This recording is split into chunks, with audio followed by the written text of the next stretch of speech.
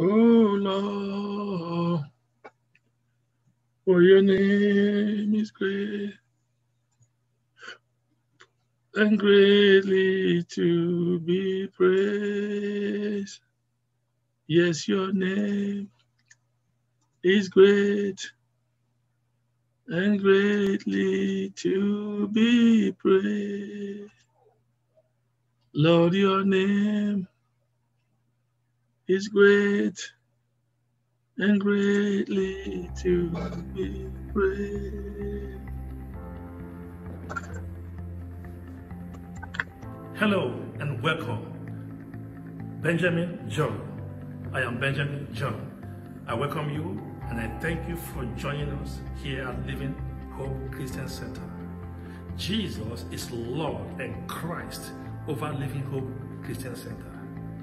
The chance that you are here is a testament to the fact that God has ordained you to be a part of this meeting. Again, you are welcome. Here at Living Hope Christian Center, we believe that Jesus is Lord and Christ, and He is the head of this assembly. And I am His servant. He has entrusted me as a custodian of His gospel for this particular house, and I'm grateful to God. This is a vision that was given by God. There's no one that can fulfill God's vision by himself. So there's a path for everyone. This is a place of love, a place of hope, a refuge for anyone that has any issue or anyone that needs to maintain their peace and joy. At Living Hope Christian Center, it begins with Jesus and ends with Jesus. Jesus is Lord over this assembly. As you pray and meditate on your path for this commission, I want you to prayerfully consider being a part of this family with the great gifts that God has given you. God has given each and every one of us great gifts, all of one purpose, to edify His body. And we are the body of Jesus Christ. I pray that Lord Jesus will appear to you and reveal Himself to you via His word. Again, you are welcome. Thank you and God bless you.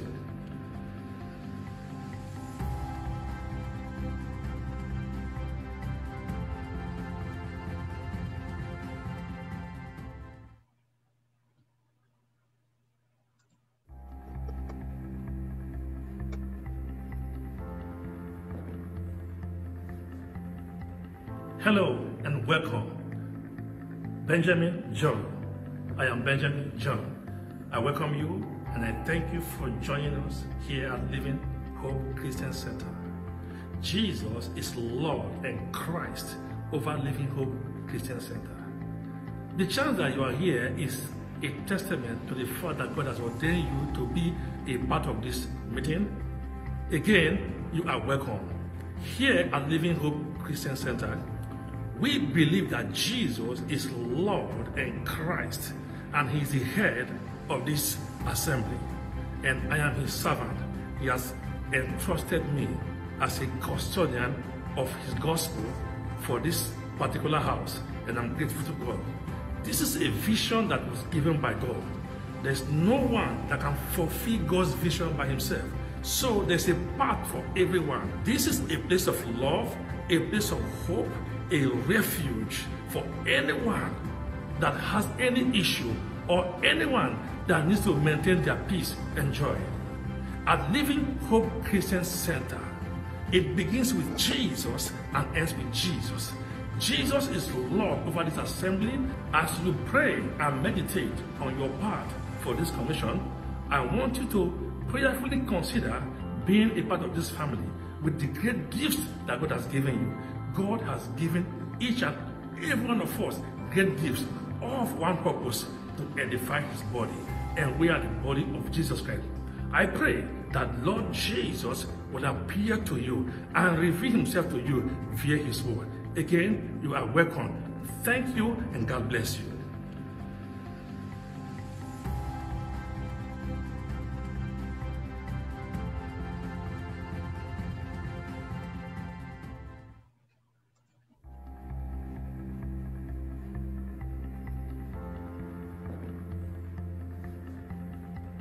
Hello and welcome. Benjamin John. I am Benjamin John. I welcome you and I thank you for joining us here at Living Hope Christian Center. Jesus is Lord and Christ over Living Hope Christian Center. The chance that you are here is a testament to the fact that God has ordained you to be a part of this meeting. Again, you are welcome. Here at Living Hope Christian Center, we believe that Jesus is Lord and Christ, and He is the head of this assembly. And I am His servant. He has entrusted me as a custodian of His gospel for this particular house, and I'm grateful to God. This is a vision that was given by God. There's no one that can fulfill God's vision by himself. So there's a path for everyone. This is a place of love, a place of hope, a refuge for anyone that has any issue or anyone that needs to maintain their peace and joy. At Living Hope Christian Center, it begins with Jesus and ends with Jesus. Jesus is Lord over this assembly. As you pray and meditate on your path for this commission, I want you to prayerfully consider being a part of this family with the great gifts that God has given you. God has given each and every one of us great gifts, all of one purpose, to edify His body. And we are the body of Jesus Christ. I pray that Lord Jesus will appear to you and reveal Himself to you via His word. Again, you are welcome. Thank you and God bless you.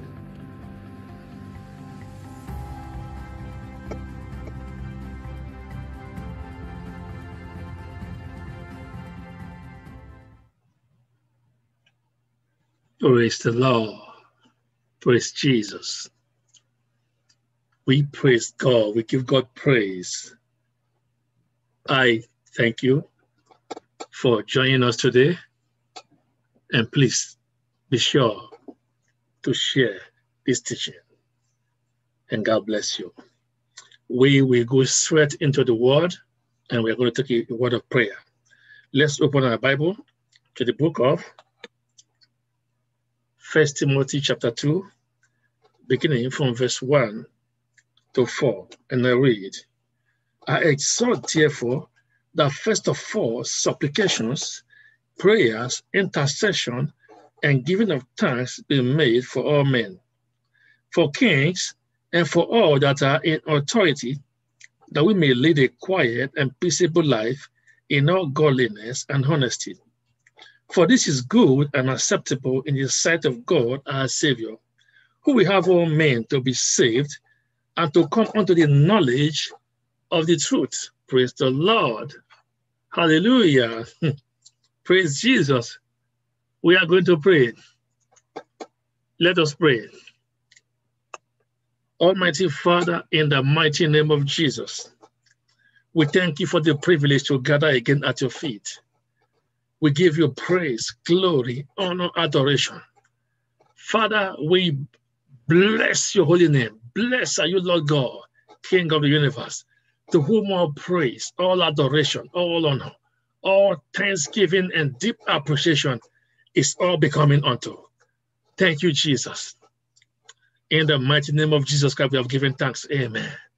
Father, we commit all ordained souls before the foundation of the world. The foundation of God standeth sure. The Lord knoweth all those that are His. Lord, we commit them unto your own care, and we stand in the gap to call them in, O Lord. We pray that salvation will appear to the homes of all those who are ordained for eternal life, that are watching this broadcast, that will yet watch, and that those who are watching, oh Lord, that those that they are standing in the gap for, oh Lord, that they be saved in the name of Jesus Christ. Father, we pray for salvation to meet them wherever they are in the journey of life, that the grace of God that brings salvation will appear to them. This is your will, O Lord. And we have prayed your will, which is your word. And this is the confidence we have that we have received our answers. We bless your holy name. We cover this broadcast with the blood of Jesus upon the equipment, the cameras, the internet, the home that are watching, and all that will yet watch, O Lord. Father, we thank you that they are protected. Blessed be your holy name. In Jesus' mighty name we have prayed.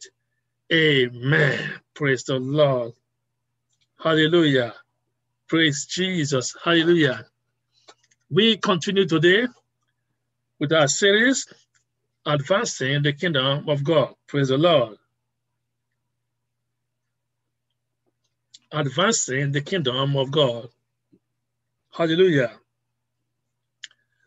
And let me just say this. If you are new to this broadcast, if you are watching us for the first time, after we have finished, I strongly encourage you to revisit our earlier introductory series where we discuss the fundamentals, the premise, if you will, of the kingdom of God. So that when we say the kingdom of God, you'll be up to speed where we are. Praise the Lord. Hallelujah. And so now let's get to business. Let's take our three anchor scriptures, beginning with Genesis chapter 1, verse 28. Genesis chapter 1, verse 28. Let's read. Genesis 1, 28. And I read, the Bible says, and God blessed them, and God said unto them, be fruitful and multiply, and replenish the earth and subdue it, and have dominion over the fish of the sea, and over the fowl of the air, and over every living thing that moveth upon the earth. Praise the Lord. This is the will of God, that you be fruitful, that you are blessed, that you have dominion over every creeps on the earth. Praise the Lord. That you be furnished in abundance. So let's settle that in our spirit, in the mighty name of Jesus Christ. Now let's go continue to the second anchor scripture, Genesis 12, verses 1 to 3. Now the Lord has said unto Abram, get thee out of thy country, and from thy kindred, and from thy father's house, unto a land that I will show thee. And I will make of thee a great nation, and I will bless thee and make thy name great, and thou shalt be a blessing. And I will bless them that bless thee, and curse him that curseth thee. And in thee shall all families of the earth be blessed. Praise the Lord. Hallelujah. This is the will of God. God will bless those who bless you. And God will curse him that try to curse you. Who is that him? Satan. He is a cursed one. And anyone who tries to curse you has joined ranks with Satan. Why? Because this is a covenant. God is involved in what you are involved in. And so God will stop anyone who tries to stop you. Praise the Lord. All of this is in Christ Jesus. Praise the Lord. Let's take our third anchor scriptures. Matthew chapter 6, verse 33. Matthew chapter 6, verse 33. The Bible says, but seek ye first the kingdom of God and his righteousness, and all these things shall be added unto you. You seek God, you seek his kingdom, and you seek his righteousness, and all these things shall be added unto you. Jesus is the rock of our salvation. We are hid in him. Our life is hid in him. And so that if you are in Christ Jesus, you partake of the covenants of promise. So all of this will take place, and you will see God fulfill them in your life. Why? Because God is a covenant making and a covenant keeping God. In the first covenant, which is the Old Testament, he ratified that covenant first with the blood of animals, and then with the blood of circumcision of a man. When man was circumcised, blood flowed. So you see that? Abraham was circumcised and blood flowed. That ratified that covenant. So now you know. And then we fast forward to the new covenant, the New Testament. God now ratified this covenant with the blood of God. So you see that God is a covenant making and a covenant-keeping God. And what He's spoken to us in the book of life, the law of the Spirit of life in Christ Jesus, is a covenant.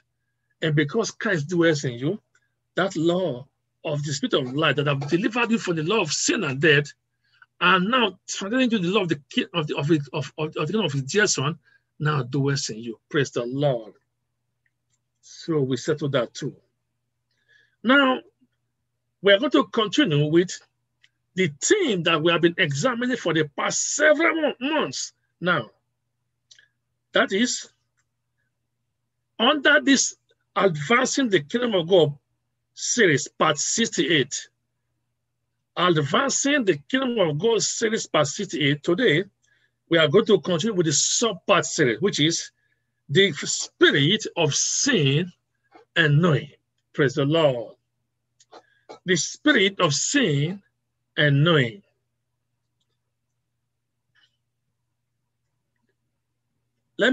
Before I go further, let me just show you one thing. Let's go back to the book of Genesis quickly.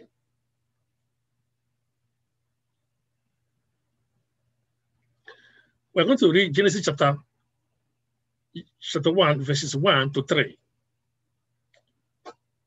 Let's read. In the beginning, God created the heaven and the earth. Verse 2.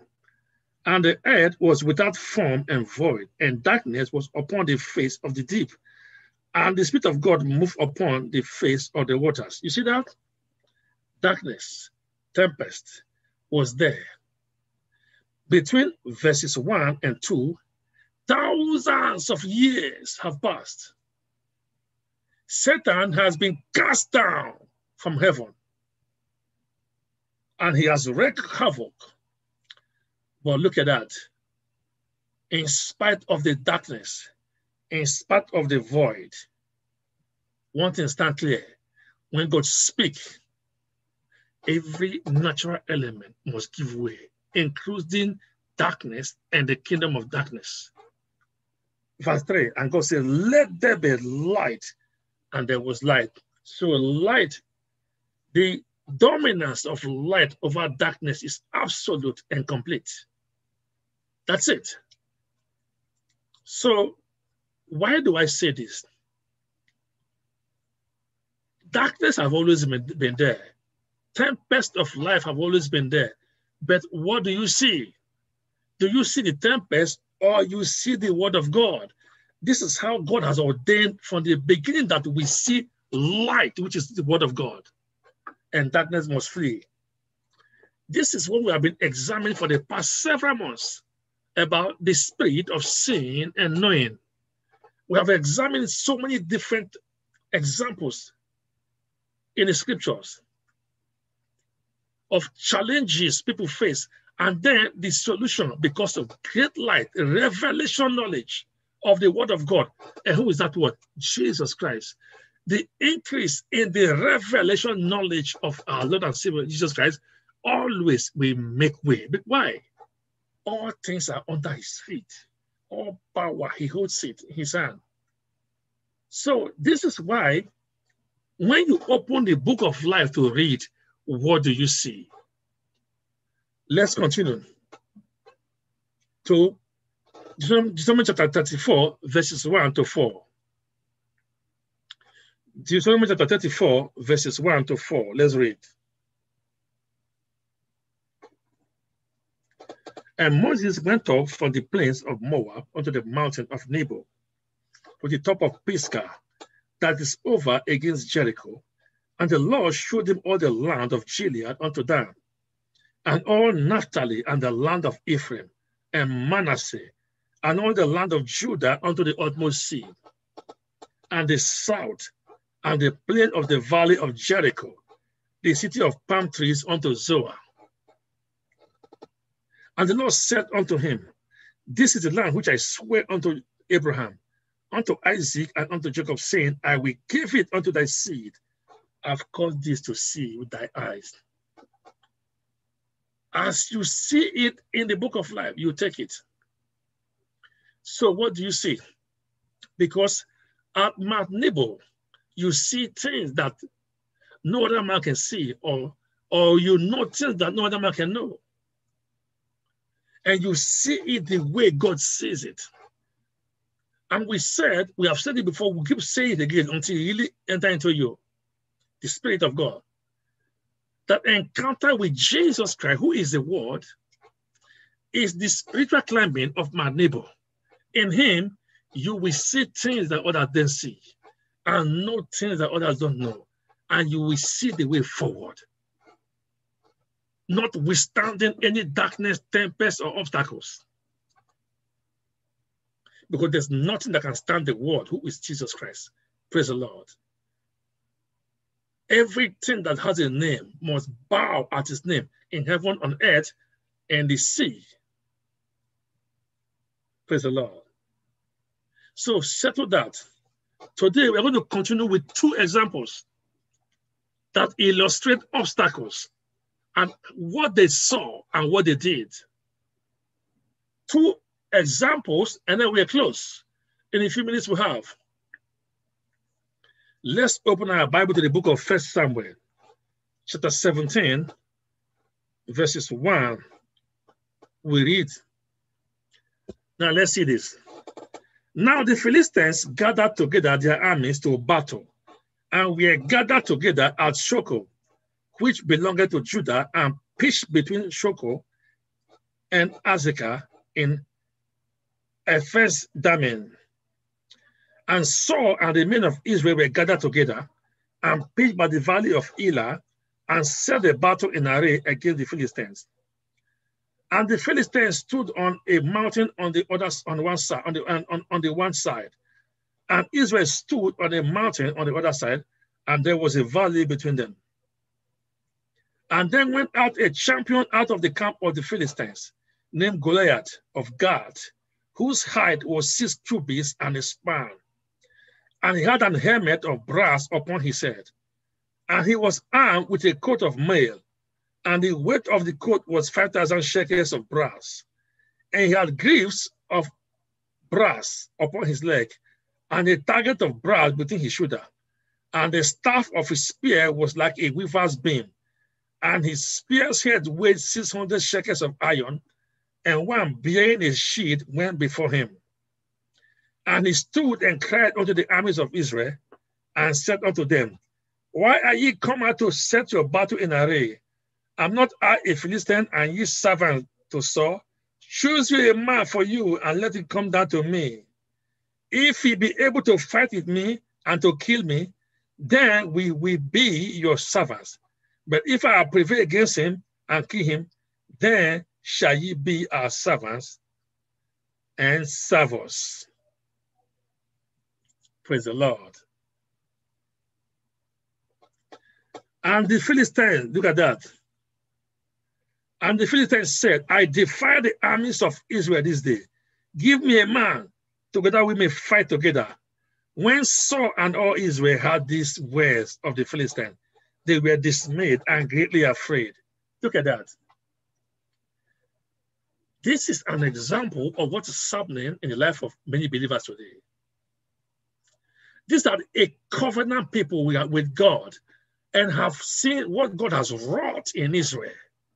And for thousands of years, they have been studying what God has wrought. They have the Bible. We don't have it. We are new into this. And they saw the hands of God from Egypt all through the wilderness. And here they are. Here they are. Let me give you one example of the ultimate miracle that they had when they were in the wilderness. The Bible said that for 40 years, their natural, they were not, their strength was unabated, and that none of them fell sick.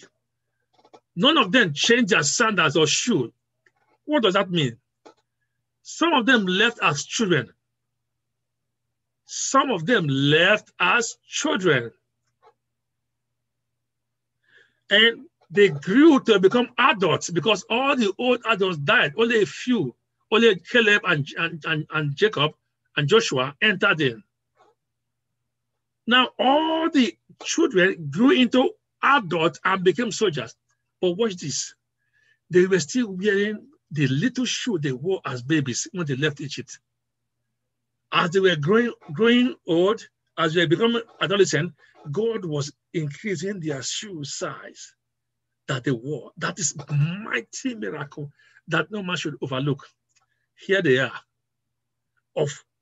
Even of all things we have heard about God did for them, the very fact that the shoe they wore as when they were 3 years old, 2 years old, 5 years old, and now they are 40 years, 35, 25, they still have the same shoe on. That is an unspeakable miracle of the grace and mercy of God. But here they are, afraid of the tempest that is called Goliath. This is what is happening to the believers. They have Jesus, they read the word, and they stop at believing. They do nothing else. That's what we are going to do. Now the Bible says, let's continue, because what you fear will eventually destroy you. Fear is the only thing that Satan has. Verse 12. Now David was the son of that Ephrathite of Bethlehem, Judah, whose name was Jesse, and he had 8 sons. And the man went among the men for an old man in the days of Saul. And the 3 eldest sons of Jesse went and followed Saul to the battle. And the names of his 3 sons that went to battle were Eliab, and the firstborn, and next unto Abinadab, and third Shammah. And David was the youngest, and the 3 eldest followed Saul. But David went and returned from Saul to feed his father's sheep at Bethlehem. And the Philistine drew near morning and evening and presented himself 40 days. Here was the enemy tormenting the covenant people for 40 days. And Jesse said unto David, verse 17, take now for thy brethren an ephah of this parched corn, and these 10 loaves, and run to the camp to thy brethren, and carry these 10 cheeses unto the captain of their 1,000. And look how thy brethren fare, and take their pledge. Verse 20. And David rose up early in the morning and left the sheep with a keeper, and took and went, and Jesse had commanded him. And he came to the trench as the host was going forth to fight, and shouted for battle. And David, verse 22, left his carriage in the hand of the keeper of the carriage, and ran into the army, and came and saluted his brethren.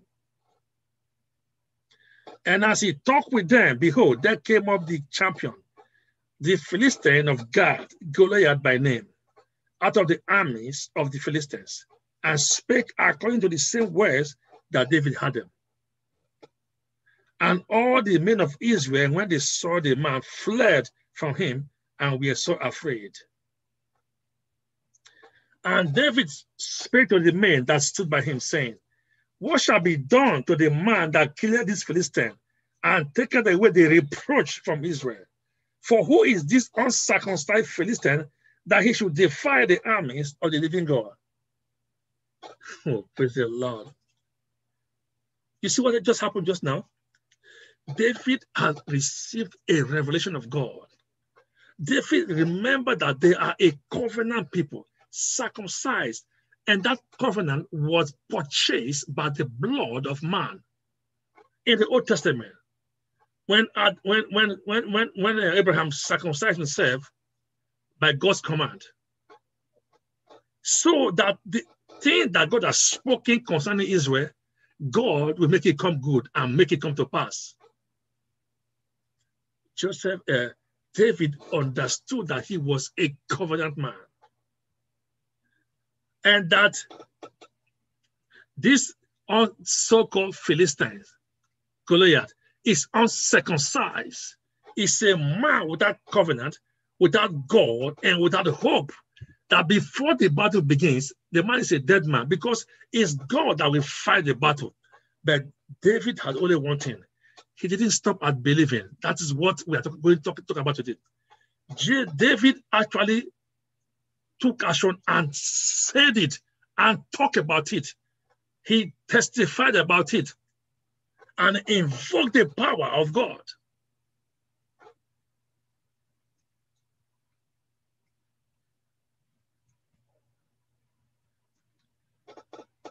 Now listen to the discouragement from brethren, his brother. And Eliab, his eldest brother, heard when he spake unto the men, and Eliab's anger was kindled against David, and he said, why camest thou hither? And with whom hast thou left those few sheep in the wilderness? I know thy pride and the naughtiness of thy heart, for thou art come down that thou mightest see the battle. And David said, what have I done now? Is there not a cause? That is the point here.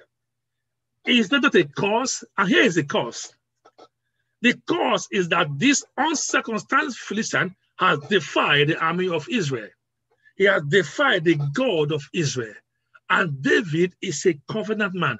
He believed in his God, and he believed in the cause of God. And the cause of God was bigger than David. And David agreed with the word of God and the covenant word of God and the cause of God. And because of that, God backed him. That is faith speaking there. Because David agreed with God, with what God said, not the challenges that they are facing. And because of that, God arose. Faith. When somebody said, have faith in God, what do they mean? Simply put, agree with God. Agree with Jesus. Jesus is your faith. He is ever present, and he is the word. So when you read the Bible, what do you see? Example, the whole people, including the king, they saw obstacle, they saw Goliath. But David saw the covenant word of God. David saw Jesus Christ, who is the word. David remembered that God is a covenant-keeping God and a covenant-making God, that if he said it, he'll make it good. And so can you. Praise the Lord.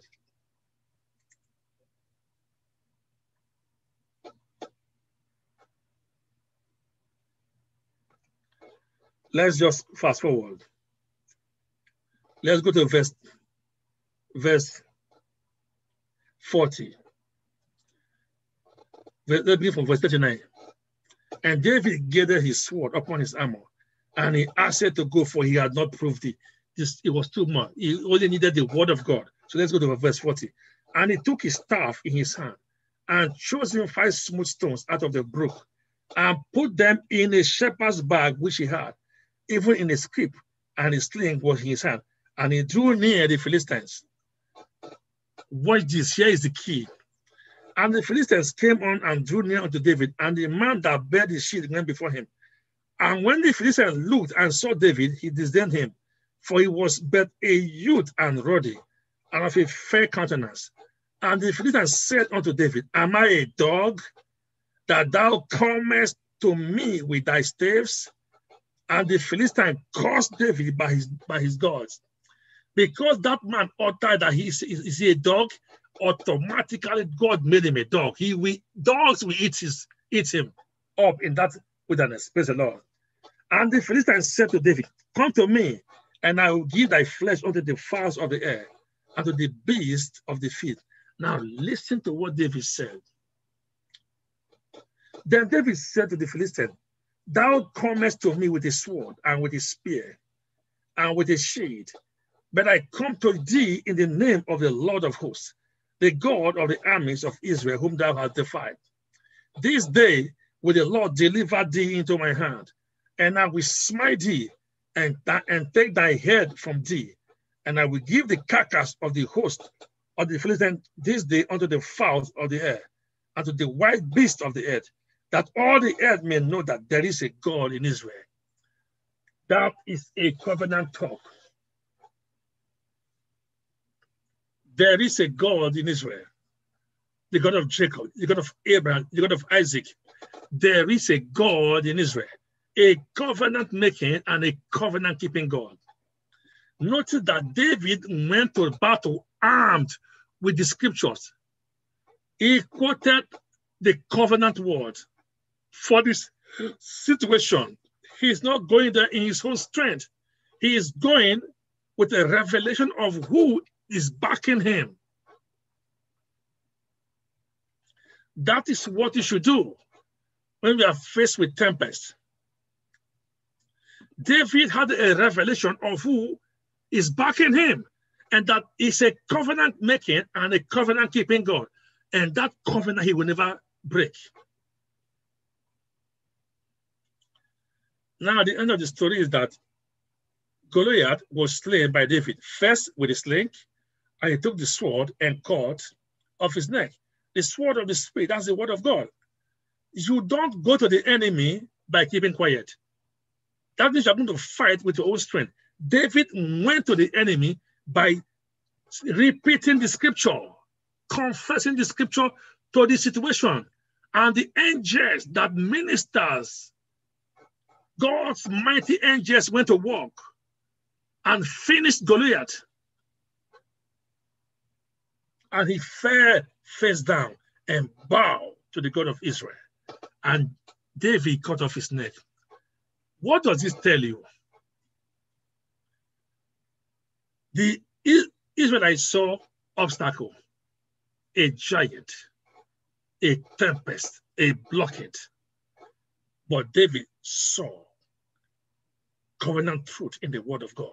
He received the revelation, and David became king on the head of Goliath.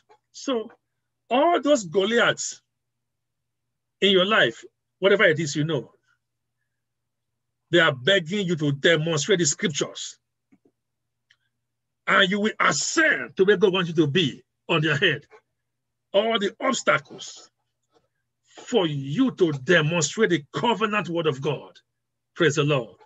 That is example number one. Let's take second example, Luke chapter 8, verse 43 to 48. Luke chapter 8, verse 43 to 48. And I read, and a woman having an issue of blood 12 years, which had spent all her living upon physicians, neither could be healed of any, came behind him and touched the border of his garment. And immediately her issue of blood stanched. And Jesus said, who touched me? When all denied, Peter and they that were with him said, Master, the multitude thronged thee and pressed thee, and said thou, who touched me? And Jesus said, somebody had touched me, for I perceive that virtue is gone out of me. And when the woman saw that she was not healed, she came trembling, and falling down before him, she declared unto him unto him before all the people, for what cause she had touched him, and how she was healed immediately. And he said unto her, daughter, be of good comfort. Thy faith had made thee whole. Go in peace. Thy faith, what is thy faith? Your agreement with God as touching the word, as touching Jesus, who is the word, has made you whole. Agree with God, that is faith. It's not something abstract. He's ever present before you. As you pick the Bible to read, it's by privilege that you are reading his word that he's put in your mouth and repeating it to him. So in these two examples, that woman, by the law of that time, as she came out, and she's having an issue of the blood, that is death. She'll be stoned to death. But she held on to the covenant word and will not be bound by the circumstance, knowing that God is a covenant-keeping God. She came, if I must touch him, I'll be healed. And that happened. She was faced with a death situation, just like David was before Goliath. And today, a lot of people identify with her. No, that is good. But now, stop identifying with her. You are now an agent of Jesus Christ, right now. So put yourself in the book. Insert yourself in the Bible and touch his hem. Touch the hem of Jesus. Touch him. Touch the word. Get a revelation of Jesus by the word and see things that no man can see and nothing that no man can know in him. Praise the Lord. Hallelujah. Praise the Lord. Hallelujah. So in closing, they did 4 things. What did David versus Goliath, what did he do? What is this this woman with the issue of blood, what did she do? 4 things. The first thing they did was this. Let me just, before I do that, let me just read this scripture. Let's open our Bible to the book of 2 Corinthians chapter 4, verse 13. 2 Corinthians chapter 4, verse 13. The Bible says, we having the same spirit of faith, according as this is written, I believed and therefore have I spoken. We also believe and therefore speak. So they believe, they spoke. Now we know what to do. We don't stop at believing and keep quiet. Nothing will happen. We must confess the word. We must speak what we believe, regardless of the tempest out there. That is the contradiction that the enemy wants you to see, to truncate your destiny and oppose you and delay your life and your work of God. To delay your advance in the kingdom of God. You believe, you must speak. So what the 2 of them do in these examples? First one, they believed, but they didn't stop there. They took action. They spoke. They spoke. David spoke. He already believed. He knew his God. He has revelation, but he spoke out what he believed. To the situation, that is Goliath. Whatever Goliath is in your life, speak to it. Speak to stuff. And then they acted what they believe, what they speak. They took a step forward. They acted it out. And as they took a step forward and acted it out, the anointing came upon them. And they received the anointing.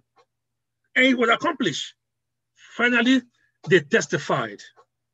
You see, it's not your testimony. David is not the doer. He gave glory to God. He came in the name of the God of hosts, the Lord Jehovah Sabaoth, Lord Commander of the heavenly host. The woman with the issue of blood testified of the testimony of Jesus. So they testify, and so can you testify of the goodness of God, what he has done for you. But there's a currency in the we are seeing here. In these 2 situations, there were great contradictions that can even cause death. But in these 2 situations, they saw something different. They saw the promises of God, that it is yea and amen, and that they are in the covenant. And because they're in the covenant, that this promise, God will fulfill it for them right now, not later, because we serve a God that is in the eternal now. Let me ask you, what do you see when you read the scriptures? What do you see when you read the scripture? We are discussing the spirit of seeing and knowing. What situation are you facing in your journey of life? What are you seeing in the book of life to address that situation, to take an action, to say it? Praise the Lord. All of this is in Christ Jesus. Now you know what to do. You say, Brother Ben, how can I be a part of this? How can I take advantage of these covenant blessings? Very simple. I'll show you. 2 Corinthians chapter 6, verse 2. The Bible says, for he said, I have had thee in a time accepted, and in the day of salvation have I succored thee. Behold, now is the accepted time. Behold, now is the day of salvation.